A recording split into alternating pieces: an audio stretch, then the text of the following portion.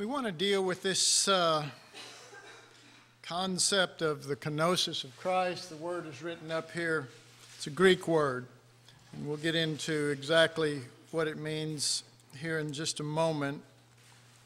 But in Philippians 2, let's start with verse 5. And if you really, well, you know what? We're going to start with verse 1 there of chapter 2, but let me say this. Paul is not writing this as a theological reality. He's not. He's not thinking theologically.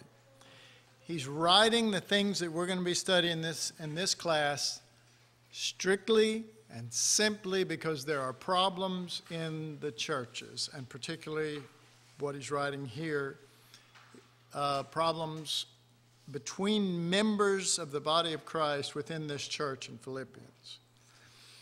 And Paul's method or his way of dealing with things is not Christian counseling. It's not delving into the scriptures and straightening people out and trying to get them to become more scriptural. It is very simply that he shows what Christ is and who we are in union with Christ. Now consider that for a moment. That's an incredible method. It probably should be used by more Christian leaders. Pointing to Christ. I mean, wouldn't you think that would be a good way?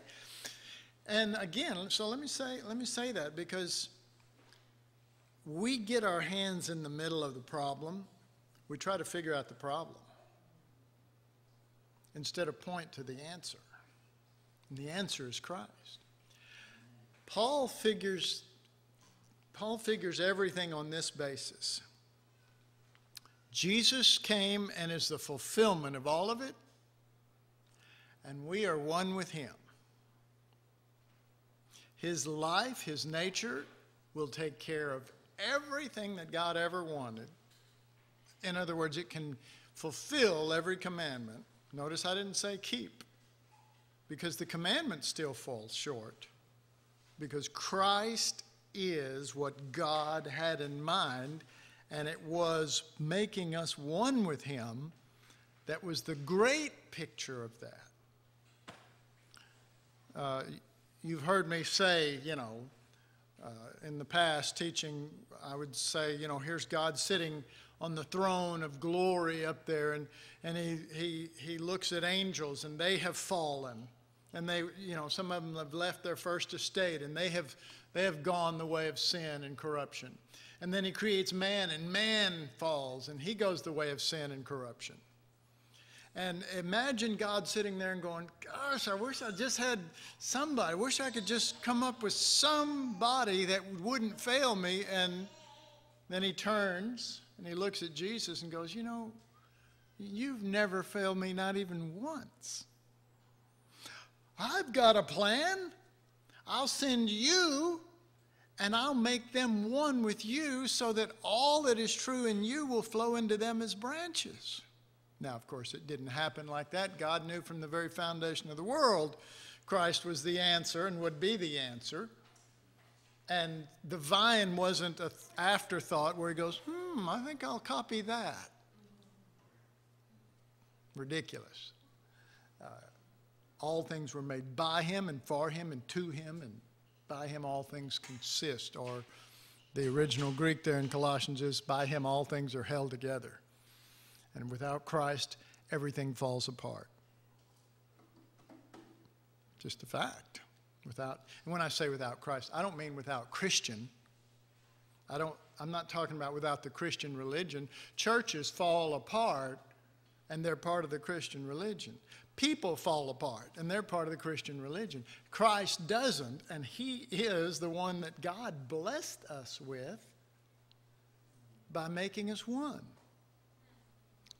And I would say it is not a blessing to just send Jesus and make us friends with Jesus. Because then all I ever see is the contrast of how good he is and how bad I am. Does that make sense to anybody? If he's there and I'm here, if there's two of us, then all I do is look at him and go, oh, me, you know. And then he looks at me and goes, oh, him, you know. Because it's bad. It's bad. And the only hope for, folks, the only hope for fallen mankind is Christ. The only hope for the church is to get off of the religious kick and find Christ as life and to find union with Christ so that what he is manifest in his body, which we are. So that's the basis that Paul is about to present this information. Again, consider that we go to Philippians and we look there for the theological truths.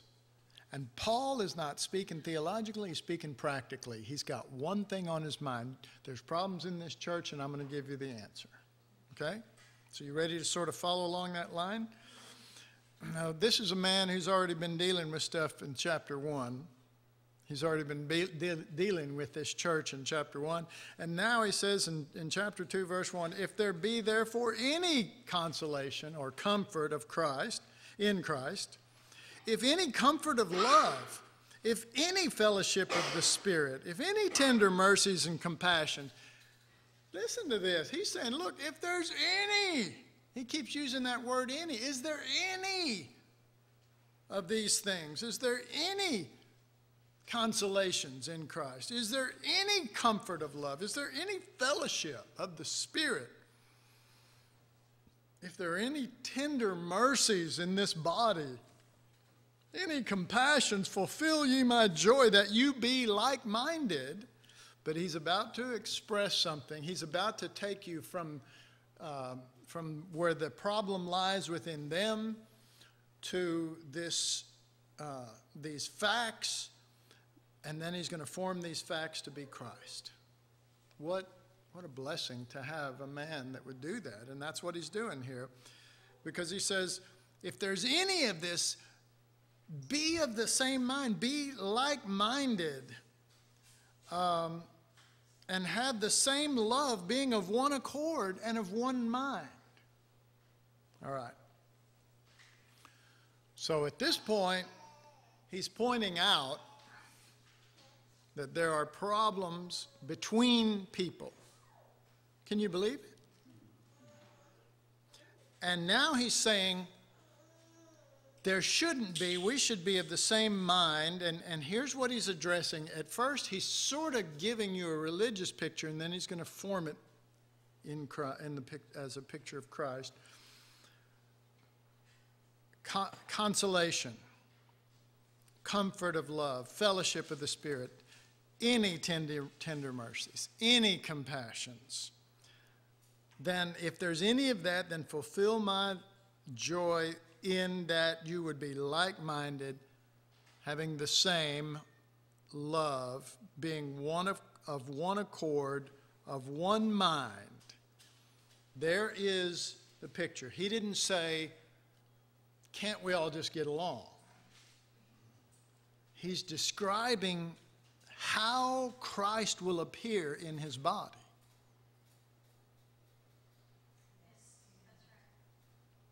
That's what he's talking about. Now, he hasn't revealed that yet with these words. He's preparing them because many of these people in Philippians and Corinthians and whatever, they were not Jews before. Many of them don't know anything about that, but they know about religion. And every religion other than maybe Satan worship, teaches patience and love and getting along. You know what I mean? They all teach that. So he's got their attention. And then he says in verse 3, let nothing be done through strife or vainglory. Let nothing? Let nothing? How many of you are operating in the Lord in such a manner that you let nothing be done through strife or vainglory? Well, then what is the lack? Well, Father, forgive me because I still have times where I allow strife. I do things by strife, or I'm seeking glory that is vain. Vain glory. No, that's not where he's trying to bring you. And you may go there, even with him speaking the word of God. You may go there, but he's not talking to you about that. Now, he's not talking about beat yourself. He's not talking about even look at yourself. He's talking about look at yourself and then consider where the true lack is. And the true lack isn't that you do let things be done by vainglory, trying to seek glory for yourself, or out of strife because you're jealous, or you've got pride and somebody wounded your pride. You know, ultimately, this is about Christ. As long as we make it a sin issue, we'll never fix it. Or we'll repair slowly. We'll take our time. But when it becomes a thing of Christ and, a thing of Christ and a heart for Christ, 1 + 1 equal, when it's a thing about Christ and you have a heart for Christ, then you go, I cannot stand to manifest, to claim to be a member of his body and manifest anything that is short of Christ. Now, that doesn't mean you'll be perfect tomorrow. We're not talking about perfection. We're not talking about shaping up. We're talking about keeping your heart after the Lord so that even if you can't fix it, you are at least brokenhearted because it's not Christ. I believe that's the best way. I believe it's the best way because it really is focused on him, not you and your failures. Not you and your failures. And this is where you rise or fall. You either rise in the resurrection by oneness or you fall in the pit of your own vomit because you look at yourself too long. Does that make sense? Yeah. Any questions? Any thoughts? Yes. Well, just once you begin that cycle of looking at yourself, you're so full of yourself and self-pity that there's no place for Jesus. I guess is the basic way of putting it. Right. Well, the whole thing is that we're self-centered again, or have remained self-centered. We were self-centered in our vainglory. We were self-centered in our, what was the word? Strife, because we're striving out of pride. And now we're self-centered because we're focused on our self-failures. We're wallowing in self-pity. It's all self. But we go, no, I've made major progress. I used to be over here and was full of strife over my pride and was full of vainglory trying to be something. But now I'm over here and look how broken I am. But that brokenness is nothing more than self-pity. It's still focused, turned around and looking at self. Oh, look at me. And of course, if God doesn't come and do something quick, how do you get out of self-pity? You step back over into pride. How do you get out of poor self-image? Step into superiority. But God cares nothing for any of that. He cares nothing for it. He sent his son to be the answer. And if he's not to the glory of God. I was thinking today, just meditating on that scripture in 2 Corinthians 3, where it says, beholding as in a mirror the glory of the Lord. And I remember looking it up one time, and the word beholding was surprising because it really wasn't like us standing here and we're looking at the word and we're beholding the Lord, and then we're changed by looking in that sense. The word beholding was actually reflecting. So that it's almost like we're the mirror. And he's looking into us, and we are reflecting back his glory to the world, and to him, and to the Father. And, yes. Jim Armstrong always used to say, when he preached on it a lot, that there was a dual meaning there, that it was both, that it was beholding and reflecting at once, that there was Well, and I think there is, because there is that change that starts taking place. And let's face it, a mirror isn't changed into the image it reflects, but we are. So there is that dual meaning, which just saved 40 years of teaching, because I've always taught it the other way. Okay, and then the next verse here is, not next verse, but the middle of verse 3.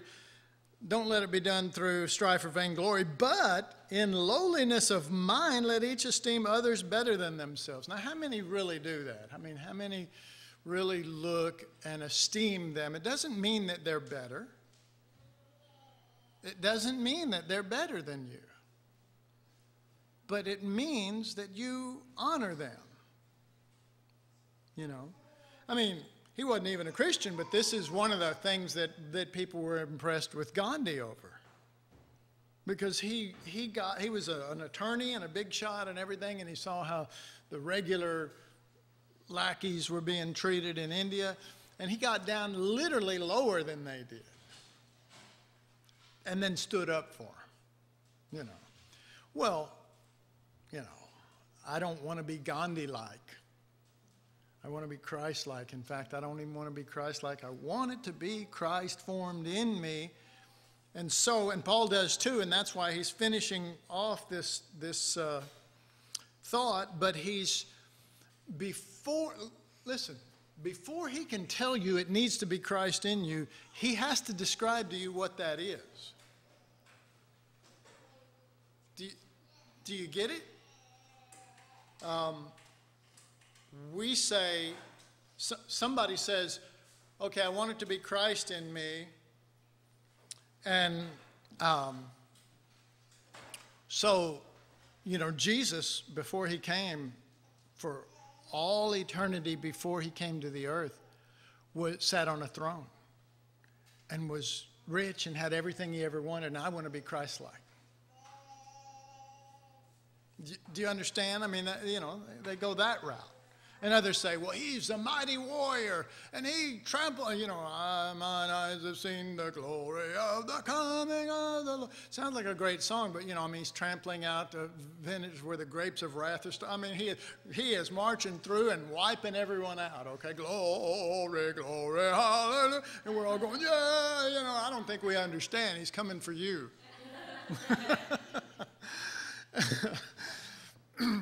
But so we picture that and we say, that's it. So Paul has to be specific, or they're going to go off on some tangent, or they're going to pick what is most amiable to their mind, to their sensitivities. So he is describing this first in terms of this is what it should be, and then he's going to describe how you get it, by oneness with Christ. Okay, so he's saying, but in lowliness of mind, let each esteem others better than themselves. Look not every man on his own things, but every man also on the things of others. All right. Now he's given us a really good picture of, up to this point, how we should act. And specifically, how we should treat one another. There's no mention here, you know, like Paul saying, oh, by the way, this is only one aspect of the Lord. It's just the Lamb aspect. No mention of the Lamb. This is just Jesus. This is just the mind of Christ. That's what he's going to say. He's not going to get into semantics of, you know. I mean, it's not that I'm anti-Semitic, but He's not going to get into that. He's going to point to just what he calls Christ and the mind of Christ, period. He doesn't have to take a side here, an aspect of Christ. To him, this is what the church needs. This is how the church functions. It's the only way the church will get along. It's the only way you'll defeat your pride, your strife, your divisions, your jealousies. It's the only way. And Paul knows that. See, he's the apostle to the Gentiles. He's the one sent with a message to the Gentiles, and he's given them the answer faithfully. Thank God. Thank God. So, he's described this in terms of, being of the same mind, of tender mercies and compassion, and being of one accord, and one mind, and, don't just look on your own things. Don't just consider your own stuff. Esteem others better. I mean, it's one thing not to look on your own things, but to look on the things of others. I give myself 80%, and I look on their things 20%.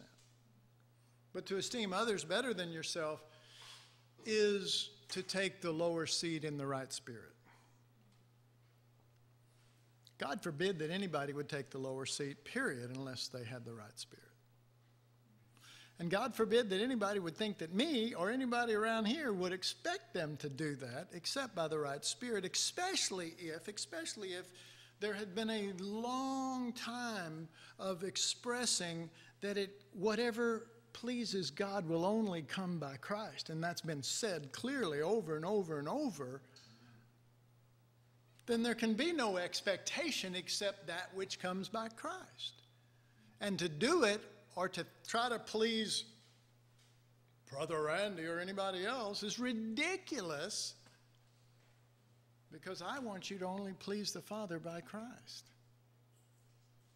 And I think Paul did that too. I think he only cared that Christ be formed in people, because that in itself was enough. All right, so now he's going to get into that. He's talked much about this mind, being of one accord, one mind, in lowliness of mind.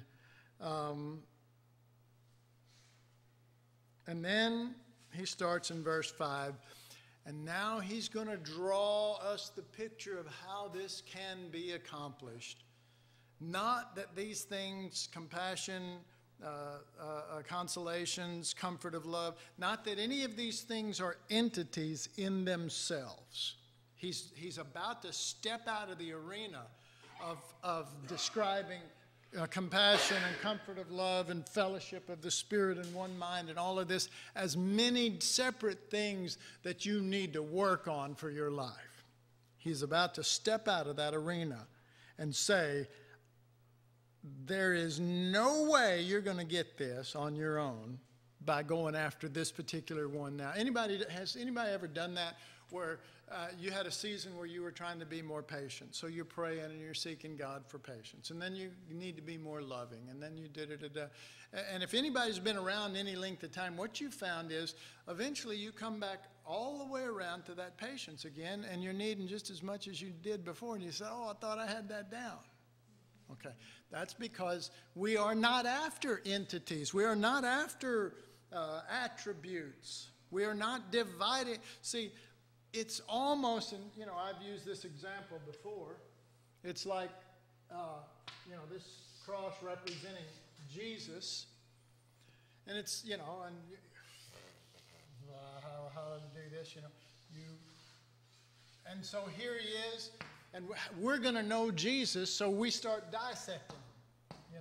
Let's dissect his hand, because his hand is so giving, and so, it blesses, and when he lays his hand upon me, and all that stuff, and let's go after his mind, and his love, and so we start cutting Jesus up, and we cut him up into little pieces. We're like We're like doctors in training with a cadaver, and we cut him into pieces, and we examine it, and we go, oh, you know, yes, love, patience, but we don't make it Christ. We're just trying to figure out all the parts of Jesus, and then we want to get it.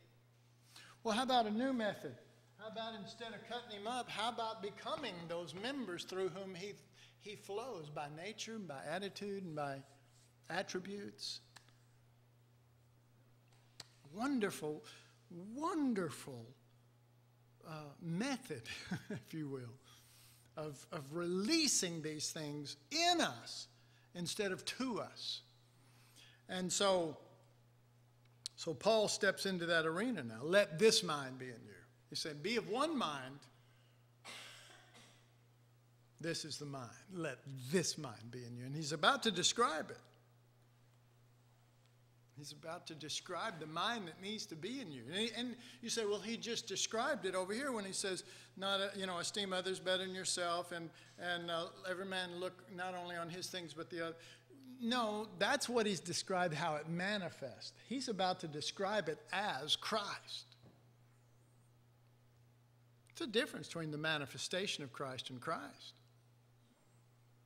Did you know that Christ can manifest through his body, through miracles, and through one particular member who prays and people get healed, and yet that manifestation is not necessarily Christ formed in that person? The goal is not the manifestation of Christ. The goal is Christ in you, who will manifest himself any way he wants to through you as a particular member. Most people are confused by that because they're seeking the manifestation. Don't seek it. Seek Christ with all your heart. Seek Christ. Let him figure out how he wants to manifest through you. Put it in his hands. Trust in his heart. Trust in oneness with him. Trust that you don't have to work on yourself.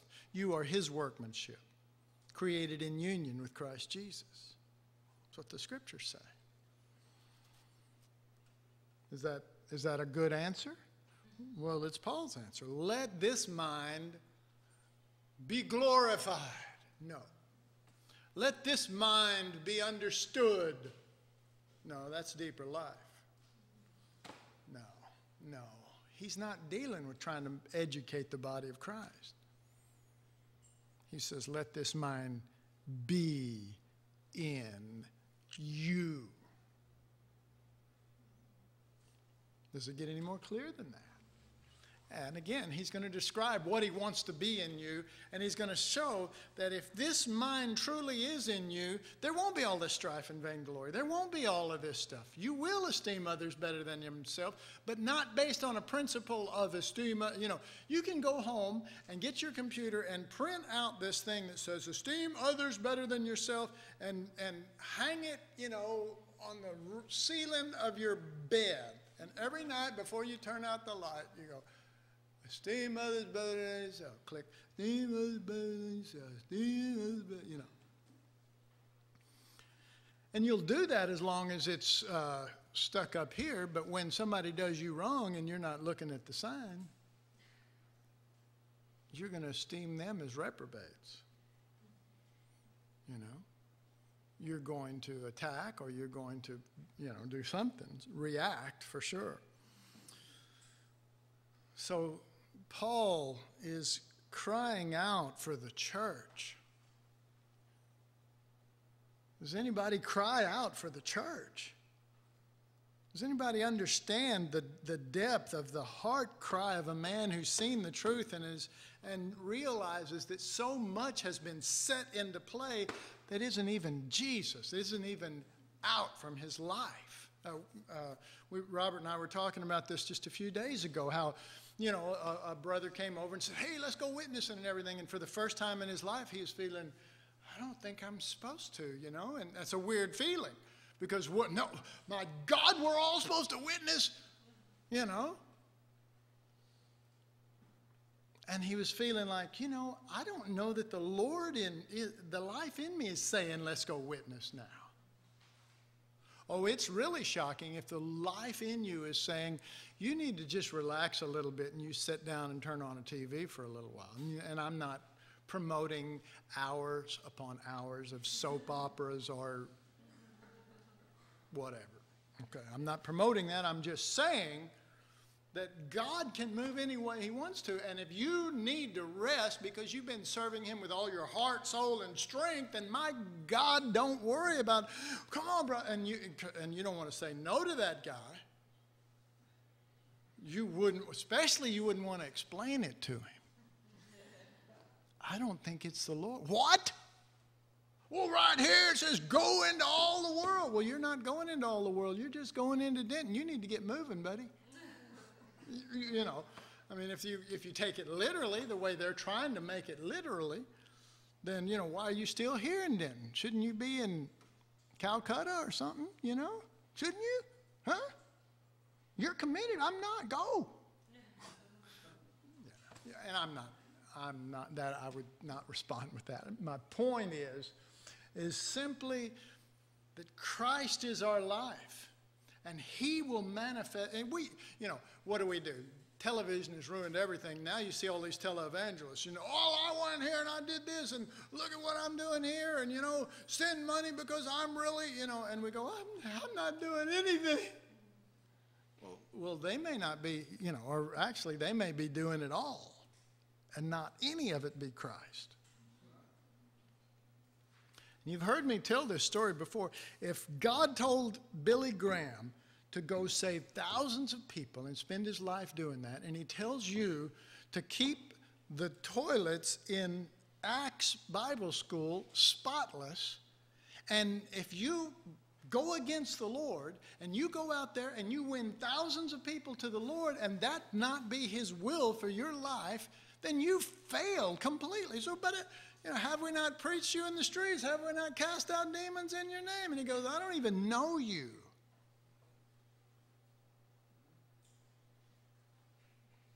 Well, you know, Jesus knows his hands and his feet and his toes and his, you know, he knows his body. But he doesn't know independent spirits that are just trying to religiously, folks, the Mormons, the Hindus, you know, everybody's, you know, the Muslims, they're all trying to proselyte. You know? They're all trying to get people to join them. Is that the Lord? You know, there are companies that aren't even Christian trying to get people to join them. I'm trying to think of, you know, Avon and some of the other, you know, come join me, you know, come join us and sell. You could get a pink Cadillac or something. And I don't know what all that, you know, but, you know, so you could have had a pink one, you know. But, yeah, see, if you'd have sold more. Yeah, it's that woman thou gavest me. But that's it. I mean, it's all wrapped up, folks, in this go mentality, this American mentality, this we've got to, you know, we've got to do it. And that's it. That's the problem. We've got to do it. We've got to make this thing happen. We've got to accomplish these things. I would rather do, you know, I'd rather do 10 things in my life and it be Christ than 1,000,000 things and it all have been me by my strength and by my mind. Now that's how I feel. And I think that we have scriptural proof of that. You know, I've used Daniel as an example before, but Daniel went into captivity when he was around 15 years old, and he died in captivity around 80. And we read the stuff about Daniel, and we go, oh, what a man of God. Well, if you consider just read those stories and consider the length of time that they took. Some of them happened within 2 days. And there's only like, at the most, 10 of those over a period of 65 years. 10 situations where it was the Lord. That's all God saw. That's all God noticed was the time when it was the Lord. All the other times aren't recorded. Well, Lord, what about the time? What about this? What about, I brought my list, Lord. You've left a lot out.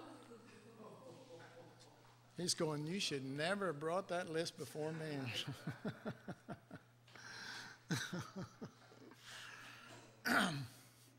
But that's our pride, folks. And that's our human achievement. And Paul is not wanting to lead the church in that direction. So he starts with, here's what needs to be done, but now here's how it's done. It's done by Christ, and it's done by union, and it's done by not you, but Christ living in you. Let this mind be in you. Well, how's that happen? Okay, now come on, let's consider just practically how it, if I wanted Nicole's mind in me, how would I get it? Well, you get a really sharp saw, okay, and you start cutting right about here, and it goes, and then you go, and then you take the brain out, and then you open your head up and you put it in there. And the problem is we're only supposed to have his mind, but we shove it in there with ours, and then wonder why we got a headache all the time.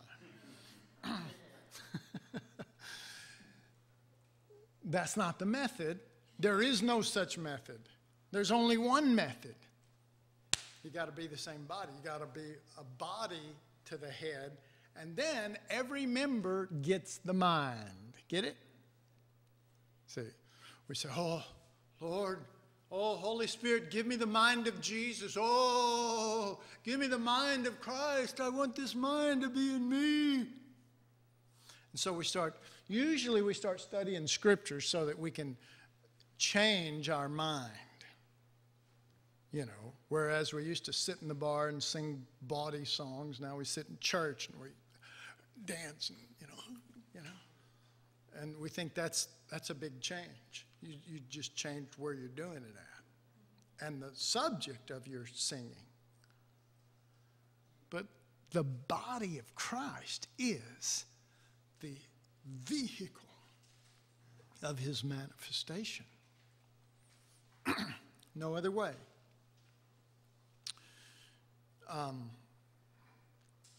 Consider this. Consider a man and wife. And he goes, okay, we got married yesterday, and I'm the head. So I'm not talking to you. I'm the head, and you got to do what I say. Anybody following this? I'm the head, so you got to do what I say. Okay, so I'm going to start. We're going to be together all our life, and I'm going to start telling you how to do it, and what I want, and da-da-da-da. Okay? Don't do that. Yeah, that's good. That's good. Well, I don't like this kind of food. Go do this. And if you put it on that basis, one or two things are going to happen. You're either going to crush her spirit, or she's going to kill you.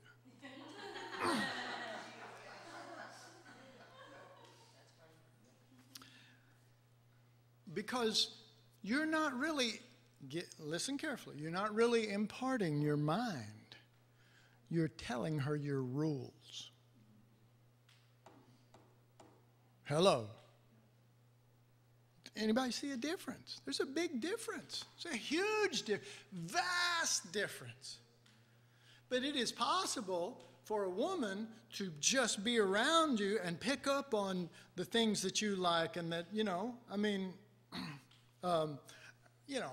my wife, sometimes I'll be sitting there, we'll be out somewhere or something, and I won't even have said something, and she'll give me a gift that I wasn't expecting, because we were out 2 months earlier, and I was standing there looking at something, and she saw a little curl come up on the edge of my mouth, and I never said anything, but she goes, I know that look. He really likes that. And so, I'm going to get him that dog or whatever. And then there it is. Folks, that's being one. That's being so in tune. I mean, and that doesn't describe it. How do you describe it fully? You know what I mean? How do you, but I am telling you that it is, that a genuine oneness, the two actually become one. Okay? So that's where Paul's going with this. He didn't say, let this brain be in you. He said, let this mind be in you. And then he says, which was also in Christ Jesus. There it is. There it is. Have the mind of Christ. See, I mean, first of all, we're talking about husband and wife. I don't think this is me. I don't think I got any right to ask her to follow me unless I'm following Christ, because it says, Paul said, follow me while I follow Christ. That's my opinion. And I think I should follow Christ with more vim and vigor than she follows me. Because I'm the example, I'm the head, you understand what I'm saying? I think God laid out the order. The order, he said, was God and Christ and man and woman, and I think that the expectation should be here. I must be about my Father's business. Did you notice Jesus never said that to anybody else? You must be about the Father's business. Ah, my God, you're not. But why? Why would he never say that when you know how committed he was to the Father's business and to the Father's heart and to the things of the Father? Why would he never say that? Because he figured if you became one with him, you'd be about the Father's business, because he is, and that what he is would flow into you. It's not that difficult. We make this thing so difficult, and you as students can make it difficult. You can hear what I'm saying and go, well, this is so deep. It's not deep. It's one. It's just be one. Now how do you bridge that gap? How do you do that? Only by the revelation of Christ. You don't earn it. But folks, there is no need at all to try to live a Christian life apart from Christ, because in the vernacular of the Texan, it would say, there ain't no such thing. There ain't no such thing. Because there ain't. That's all you can say. Because it just doesn't exist. It doesn't exist. It doesn't exist in the mind of the Father. It doesn't exist in the heart, soul, and fullness that is Christ. It does not exist to serve God apart from the body.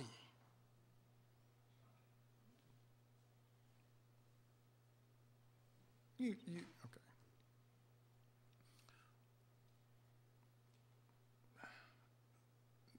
And there our minds can go. There our minds will run off in many different directions like roaches scattering with the light turned on. But all I'm saying is Christ is one and we're one with him. And Paul knows that the problems that the Philippian church is facing, that they just simply need Jesus. And he's going for the juggler. He's going for the real deal. And he's blessing those people better than anybody could have by keeping them focused and centered on Christ. Because it's God's way.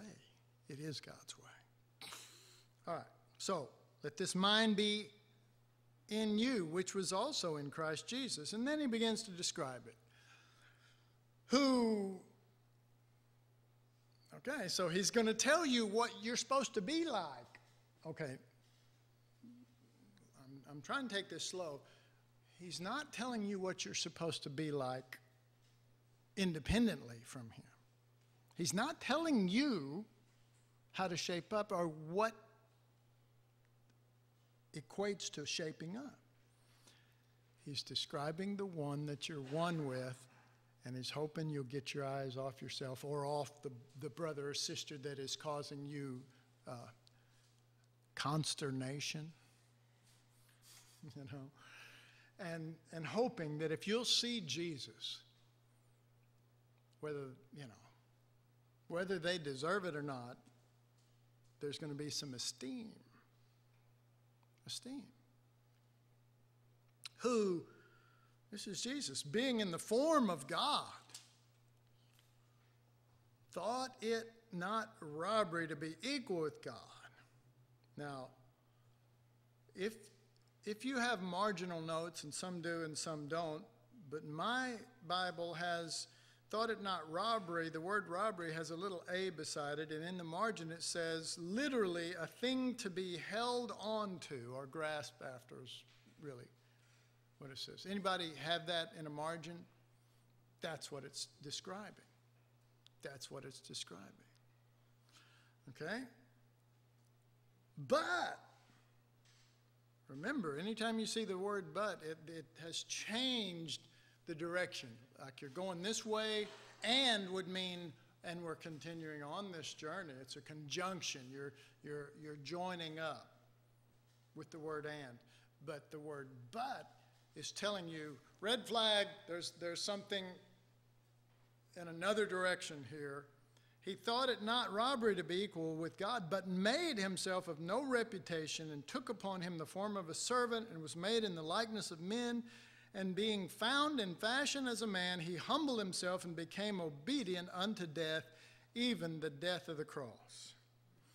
Now, probably next class I'll read some stuff that will help us comprehend the depth of what Jesus did, and therefore the implications of what oneness means to us. Thought it not a thing to be held on to, thought it not a thing to be grasped after. But here in verse 7 it says, but made himself of no reputation. And if some of you have a marginal note there beside that, anybody? But made himself of no reputation? Jim, what does yours say?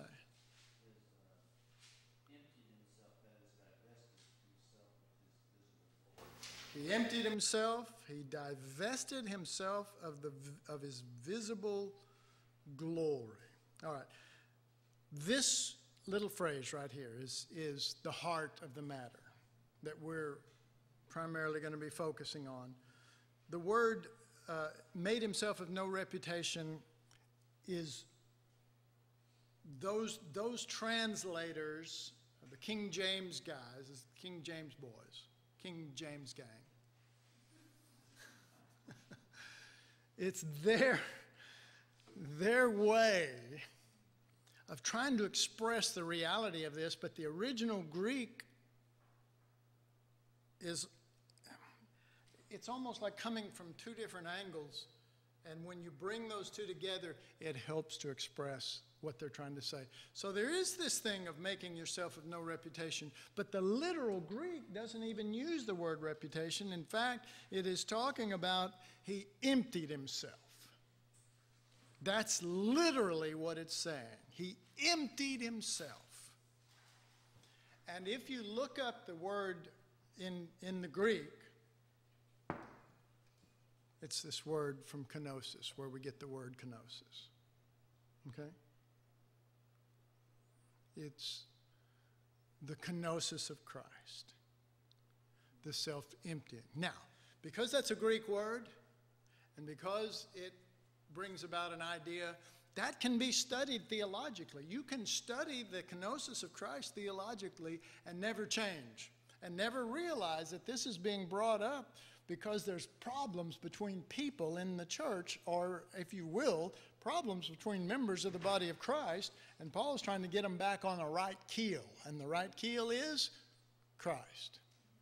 Okay, so, but you can take this, and there are theologians, and if you are, you know, if you have a bent in that direction, you can go get big, thick books that teach about the kenosis of Christ, or you can buy a systematic theology book. Oh, baby. How many of you here own a systematic theology book? Figures. The two Pharisees in the crowd. Just kidding. I remember When I was in Bible school, my teacher, when I had to take systematic theology. And in that class, the teacher said, you are required to get a systematic theology book. And he said, to keep us all on the same page, I want you to get, Doctor of Divinity, so-and-so's book. Okay, so I got it. The book was that thick. It was like, it was like this, but that thick. And the words, the letters were teeny tiny. I mean, but you know what? I wanted to know Jesus, and I wanted, so I'm sure I still got that book somewhere. And I got in that book, and it hurt my brain. I didn't get the mind of Christ out of it.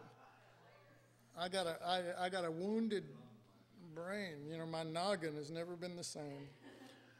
But it's like, well, this person says this, but this person says that. In other words, there's nothing systematic about it. Everybody's coming saying all this other stuff. And they've got whole sections on the kenosis of Christ and what it means. Not that it'll change the church. Not that it'll remove pride or vainglory or strife. Just simply study this stuff, man. This is deep. And then you can spout, well, the Greek there really is kenosis. It's not really made himself of no reputation. He emptied himself, and what that means is, and after a while you can't even hear what they're saying. Like droning on and on and on. Well, interestingly enough, years and years and years later, I ran across Charles Finney's systematic theology. Thick book, little words, just like all systematic theology, but at least it had something to say. At least it had something to say. And it primarily dealt with your motives, not your actions, but what motivated you to do that. Remember we talked about malice on Sunday? I talked about malice and wickedness. And malice is the desire to see someone hurt, something like that, to see them suffer. Well, that's only a desire. But wickedness is carrying that desire out and in some form and manner, some device to make sure that it comes to pass. Well, let me tell you, when you start manifesting stuff, you can really get in trouble with God. It's one thing to be ugly on the inside. No, I'm serious. I am serious. It's one thing to be ugly on the inside. It's another thing to start unleashing that in manifest ways through devices devised to hurt and cause suffering and damage. When I see people doing that, I don't care if it's toward me or anybody else. I always think, oh, Lord, help them. Help them, because they're about to really get into some ugly, ugly stuff. All right, so he made himself of no reputation, or he emptied himself. And it looks like we're rolling around. Yes? My vote is that he emptied himself of his privileges. Very good, and I'm going to get into that. He emptied himself of his privileges. That's the wife, but the husband said he divested himself of his visible glory. That's what Jim said. Or which one's right? Are they one? Will this be the end of their long marriage? Stay tuned for next class, because you are now dismissed, and we'll come back in the next one.